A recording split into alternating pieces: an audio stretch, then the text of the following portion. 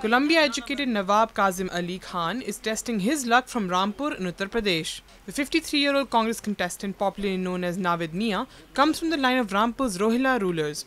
His father, Zulfikar Ali Khan, was a 5-time Congress MP from this seat. His mother, Noor Bano, won the seat twice. Level पे उनसे मैं deal भी करता हूं, उनकी बातें भी सुनता हूं और बाकी राजनीतिक दल तो उनको बच्चा ही समझती है, लेकिन मैं समझता हूं कि ये जो जनरेशन है 18 और 35 के बीच की, यही मेरे चुनाव की रीढ़ की हड्डी है. Kazim Ali is a former BSP MLA and is fighting for a slice of the Muslim vote, which is as high as 49% in this constituency. Anti incumbency ज़्यादा मंत्री की है सरकार के मुकाबले में, क्योंकि सरकार तो वही करती है जो मंत्री कहता है रामपुर में, तो सबसे ज़्यादा तो लोग इससे परेशान हैं. He is pitted against Samajwadi Party's Nasheed Ahmed Khan, who is a proxy candidate for State Urban Development Minister Azam Khan. जो जनता के साथ खड़ा होता है फ़ायदा उससे ज़्यादा मिलता है.